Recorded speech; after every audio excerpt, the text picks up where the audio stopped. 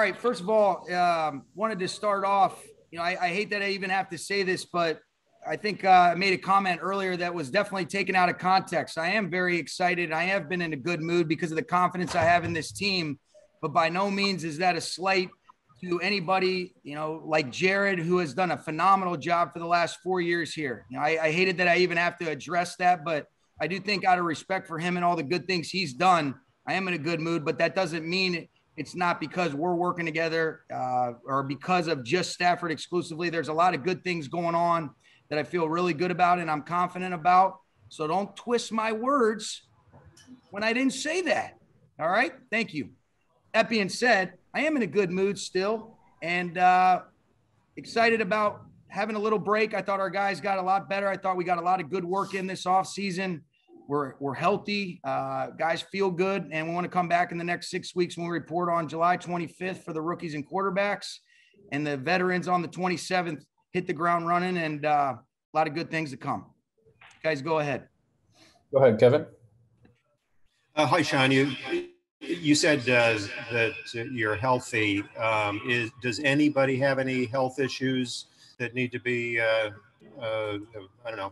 taken care of, addressed, worried about between now and training camp? Don't anticipate that being an issue, Kevin. Feel good. Everybody is expected to be ready to roll for the start of camp on those report dates. And, that's a blessing for our football team. Was traffic an issue for anybody participating today? Yeah, yes, it was. It was a major issue. Guys that left at 2:45 did not get here until just a little bit past 5. So that was the reason that we bumped it back. Feel terrible, but I am appreciative of our guys. Man, it's good to be back in person, but not good to have this damn traffic. I'll tell you that much. But yes, that was a major, major issue and a reason that we had to bump everything back an hour and why I trimmed off the last 30 minutes of practice. And then last thing for me, any different impressions of SoFi Stadium with people in it? Yes, it's even better. I just think, you're reminded of the energy and the atmosphere that's created by the fans. I mean, to have 30,000, 35,000, whatever it was out here today, I said to a handful of our players and coaches, can you imagine how rocking this thing's going to be on Sunday Night Football when we open up against the Bears? That has me excited. Thank you. You're welcome. Stu? Hey, Sean, what did you feel like you were able to accomplish during this period, and what's going to be at the top of the to-do list when training camp gets started? I know you've talked about this being a focus on technique and fundamentals and things like that, with it not being a live setting. So with that in mind, what did you feel like you accomplished, and what are you going to try to get done or focus on when camp starts? I think you just said it, Stu. Really, focus and concentration was on the technique, the fundamentals. If nothing else, the most important thing was being around the guys. Our players getting a feel for some of our new coaches, continuing to build on the relationships already established with the previous coaches. Some of our new players, whether it be guys like Stafford or the rookie class, Deshaun Jackson, guys like that coming in, getting, acclimated to how we want to operate. And then there's been a major focus on the mental elements, being able to do some of these jog throughs, being able to stress one another offensively and defensively, getting a lot of good stuff from the foundational principles that we want to implement in the kicking game with Joe D as our special teams coordinator, and Dwayne Stoops doing an outstanding job there as well. So that's what we've kind of gotten out of it. But once we come back for training camp, Stu, there's the mental and then there's the physical, and it's full speed ahead. And we're going to be smart with how we onboard these guys and have a progression build up, but it goes a lot faster. There's a lot less days off. And, everything is geared towards getting ready to peak at the right time when we open up against the Bears. Claudia? Hey, Sean, except for a few positions, your depth chart is still an open book. How did you like the competition for roster spots on defense and offense?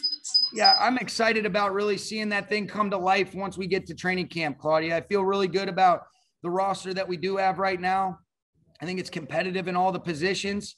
But the physical evaluations, when we can really go 11 on 11 and some faster speeds, is going to be a more helpful way of really trying to evaluate guys that are competing for starting positions and competing for roster spots to really illustrate, all right, hey, I'm deserving of this. I'm going to earn it. We're going to go out and compete. And so this has been an awesome time for the techniques, the fundamentals, and then the physical and mental will be evaluated really in training camp, but feel good about where we're at with our roster.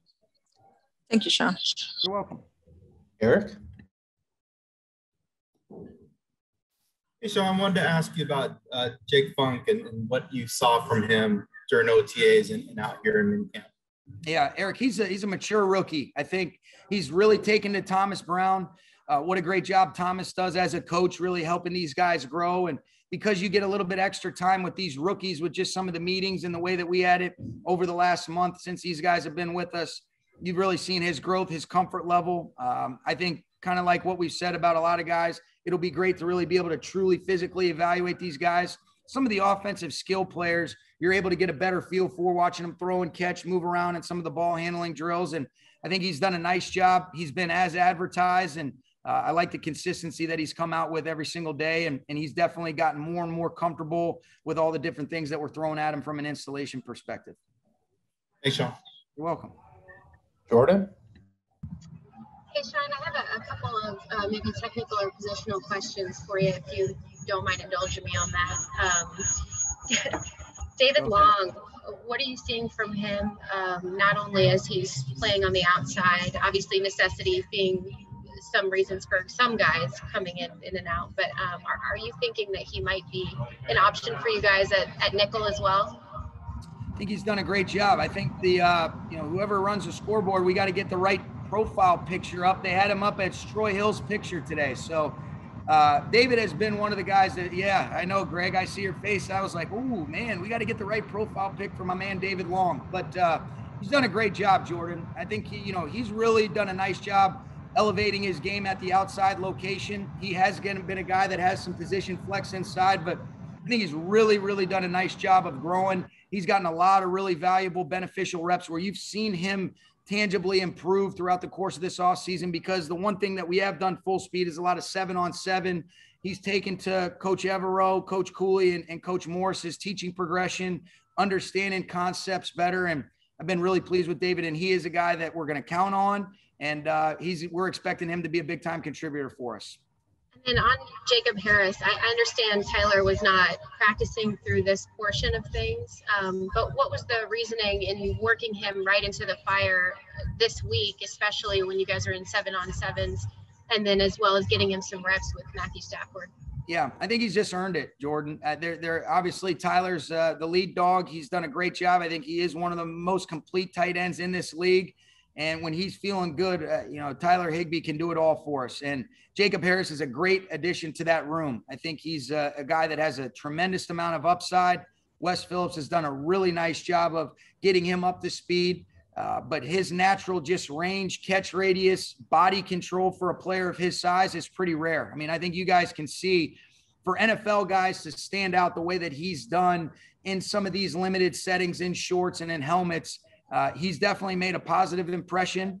We all understand that it's about when you put the pads on and how that truly translates. But I think it's because he's earned it, Jordan. And I've been very pleased with him. And he's, he's smart, he's conscientious, and he's done a great job improving throughout. Last one for me, sorry. Go ahead. Brian Allen, noticing him taking a couple of reps at right guard. Coleman Shelton, a second team. Obviously, this is second team, but Coleman Shelton at center.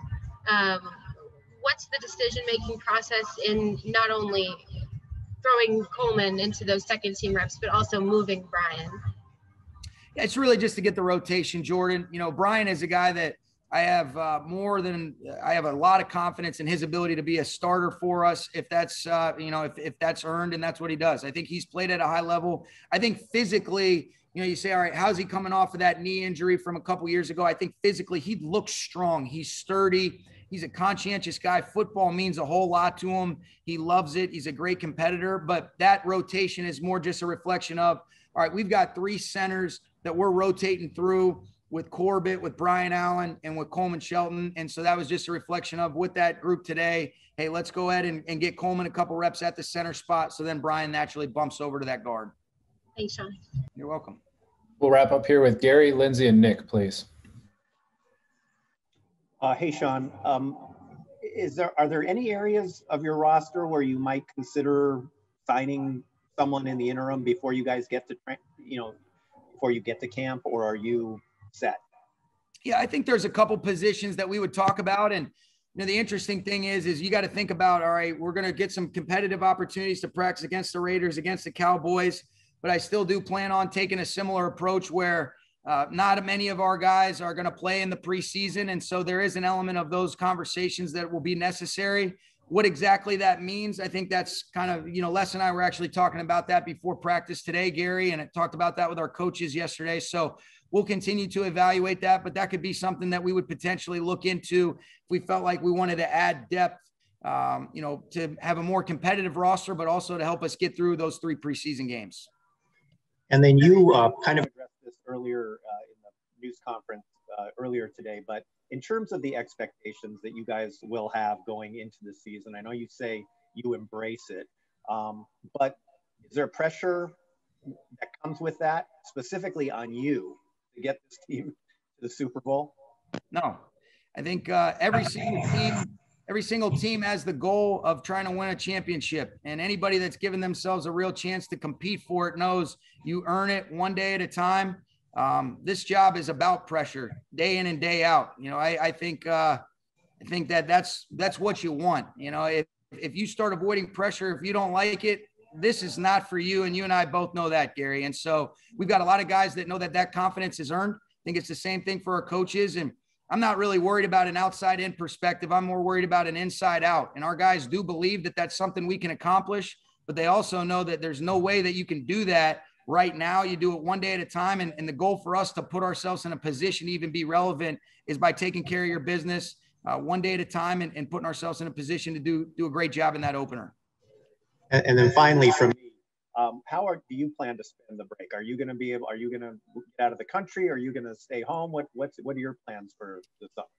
Yeah, so I'll be around for a little bit. And then, because of all this COVID, I'm going to be engaged for about 5 years, but we originally planned to get married overseas and didn't get a refund on it, but they gave us a credit. So we're going to travel overseas. My fiance, Veronica, is she's the leader of the house, setting up those trips and all the kinds of things, but we'll go to New York, and then we'll actually be able to get away and go to Greece and Monaco. So it'll be pretty special, Gary. I'll be able to live a little, enjoy myself, and then I'll come back stressed and ready to roll.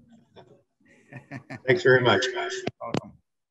Sean, are you able to share with us how many players on your team have been fully vaccinated?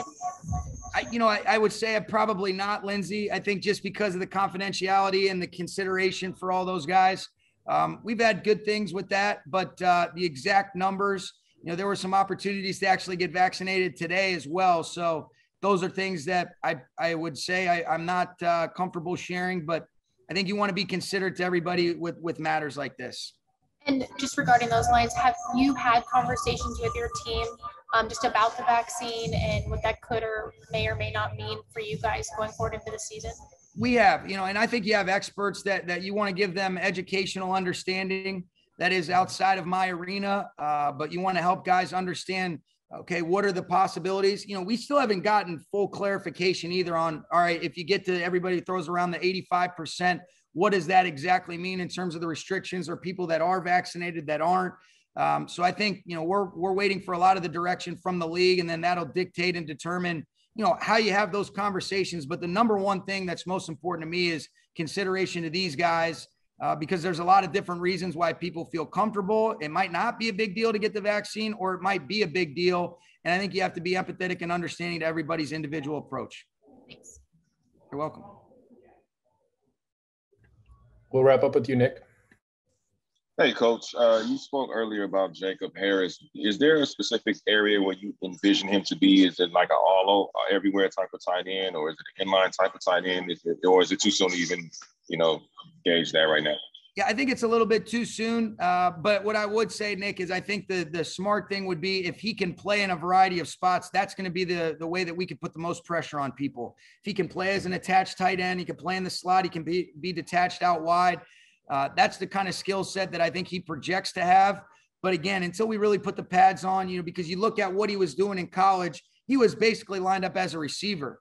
And so being able to make that transition to the tight end and being attached to the core and doing the different things that we ask of that spot, there will be a learning curve. I think he's handled it nicely up to this point, but we'll get a real chance to evaluate that and allow that to kind of come to life based on how he handles it. And I am confident he'll handle it well. Thanks, Coach. Safe travels. Thank you. All right. Thank you, Coach. Okay. Thanks, guys. Appreciate that.